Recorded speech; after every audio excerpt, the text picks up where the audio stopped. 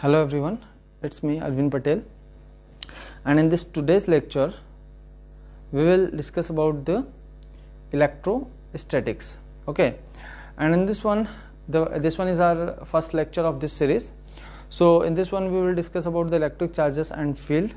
Okay, especially in this module we will discuss about the Coulomb's law, and it is represented by me Arvind Patel. Okay, so let's start. Here we have this statement for the Coulomb's law. Okay, so Coulomb's law is it will give the force between two point charges. Now what it will give? Okay, so between two stationary point charges repel or attract each other. Okay, so they will repel or attract each other with a force, and the force is directly proportional to the product of the charges.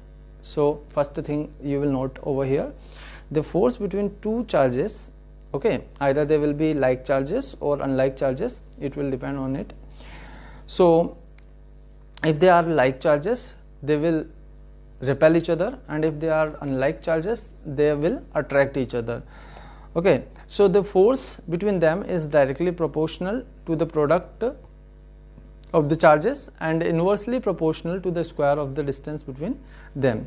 So let us suppose these two charges you have, one is q1, another one is q2, and the distance between them, let us suppose, is small r. Now in this one, so we will go on a blank sheet and we will understand what is meant by this statement. So here we have these two, let us suppose you have these two charges q1 and q2. q1, one charge you have q1, another one is q2, and distance between them is small r. So according to the Coulomb's law, the force between them is directly proportional to the product of these two charges, means product of these two charges q1 and q2, and inversely proportional to the distance, square of the distance between them. So now on combining these two, you will get F proportional q1 q2 upon r square. On removing the proportionality sign, you will get a constant over here, this. So here you will get a constant k, q1 q2 upon r square, and this constant k, it is known as the dielectric constant. Dielectric constant. So now we will see what is the use of this one. So if you will see the value of this dielectric constant, so it will be 1 upon 4 pi epsilon naught. Here this epsilon naught is known as the permittivity of free space, permittivity of free space. So what is meant by this permittivity? So if you will see two charges are placed at some separation, then in our statement we have seen it will depend on the product of charges and inversely proportional to the square of the distance between them, and it will also depend on the nature of the material. So the nature of material means the nature of the medium in which you will place them. So this nature will also affect the force between them. If the nature means if the medium is present over there, it is air, then force will be different, okay, for the air. If you will place the charges in water, then the force between them will be different. Okay, suppose if you will put the charges in air, and force is there, capital F in air, suppose it is F air. Now if you will put this one in water, so this force in water, remember this one, the force in water will be there 1 upon k times of force in air. So what is mean by this k? So this k, on the, in other words, if you will see, so this k will be equals to F air upon F water.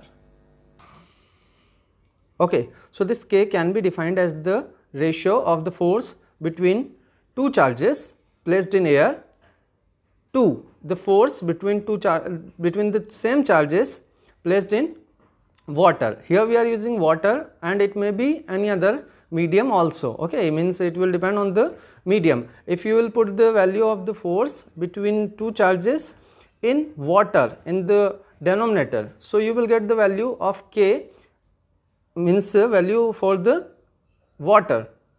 Okay, but if you will put the charges in any other medium, then you have to calculate the dielectric constant for that particular medium.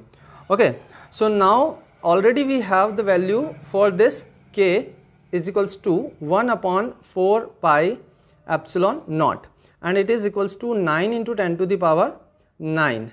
So if we want to calculate the value of this epsilon naught, so this epsilon naught will be equals to 4 pi into 9 into 10 to the power 9, and if you will put these values, so you will get the value of epsilon naught is equals to 8.85 into 10 to the power minus 12 dimensional formula for epsilon naught. It will be m inverse L cube inverse t to the power 4 a square. Note it down. Okay, and now we'll see the actual formula.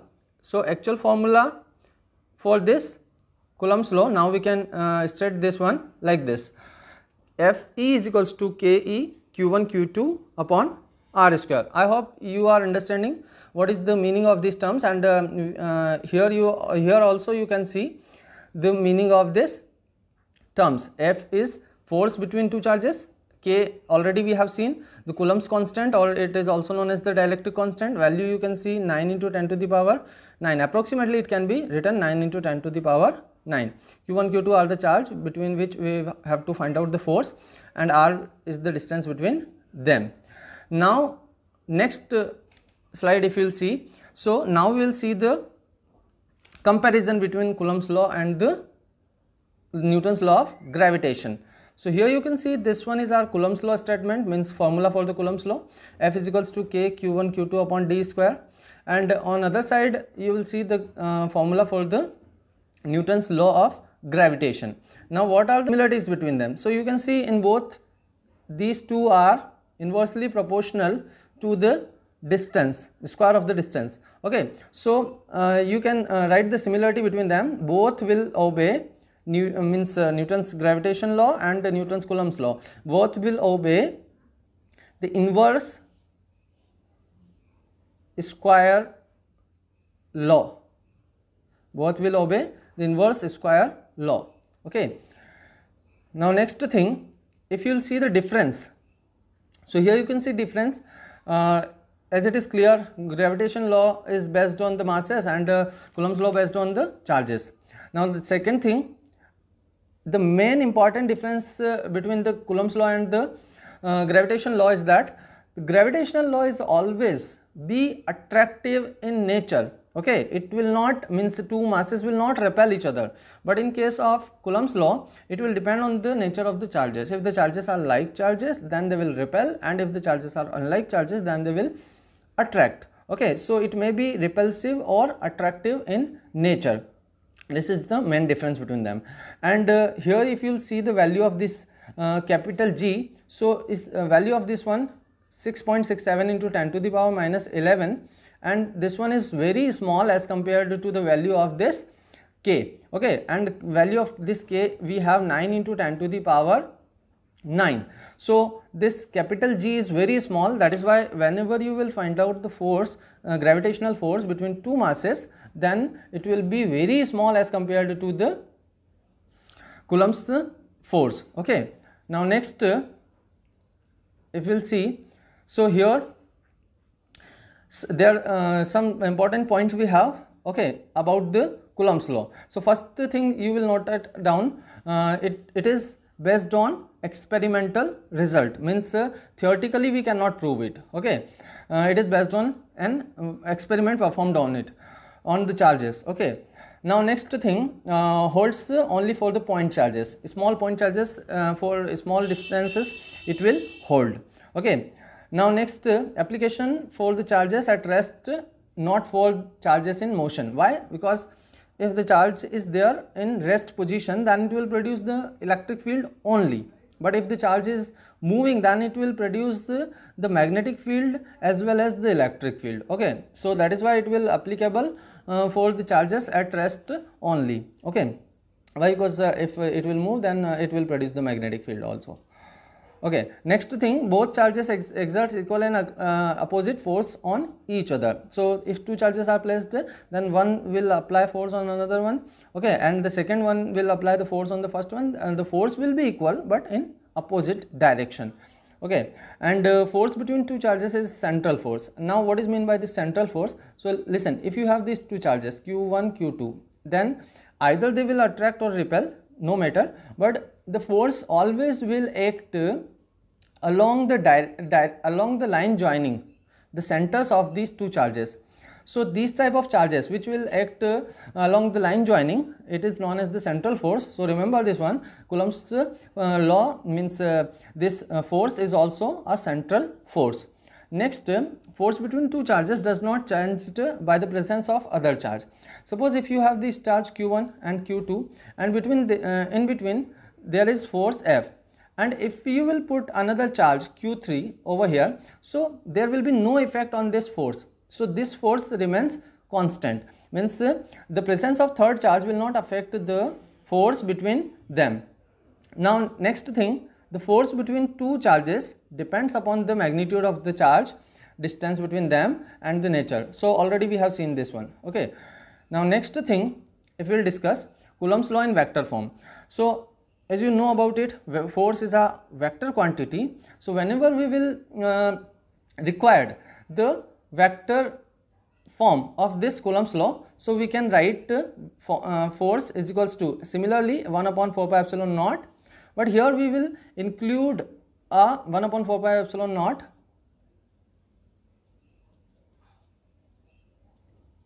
q1 q2 upon r square.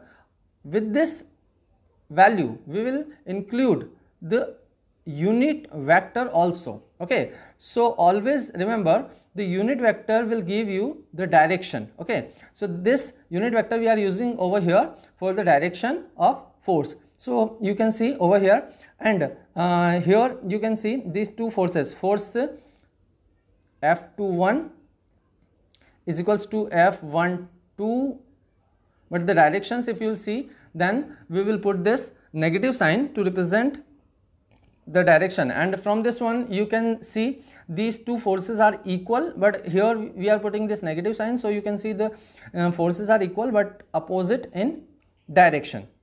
Okay, that's it. So now if we will see next, so here you have the principle of superposition. Okay, so principle of superposition. Now what is meant by this principle of superposition? So listen, already we have seen if there is two charges q1 q2, and if you will put the another charge q3, so there will be no effect on this force on between these two charges. Okay, why? Because the presence of third charge will not affect the force between any two charge. So if you have here, let me go on this blank sheet so we can understand what is meant by this superposition principle. So listen, here we have this q1 charge, another charge we have q2 charge, third one we have q3 charge, and fourth is q4. Okay, let's show on there is charges qn also. Okay, now suppose this q2 is applying force on this q1, q3 is also applying, q4 is also. Okay, so like this they are applying force on each other. Okay, they are applying force, every charge will apply force on this q1, and this q1 will apply force on another charges also. Okay, so now what will be the value for the force, total force, which is known as the net force? So net force, what will be the value for this one? Okay, so if you will see net force, so it will be equals to force exerted on first by second plus force exerted by third on first plus force exerted by fourth on first, and so on. So if there is n charges, so for all the forces you will calculate and you will add, but always you will add by the vector sum. So always you will take these forces and the directions also include over there, so that is why it is known as the vector sum. Okay, so this one is our last slide. Now thanks for watching. Okay, and in our next lecture we will complete the electric field. Okay, thank you.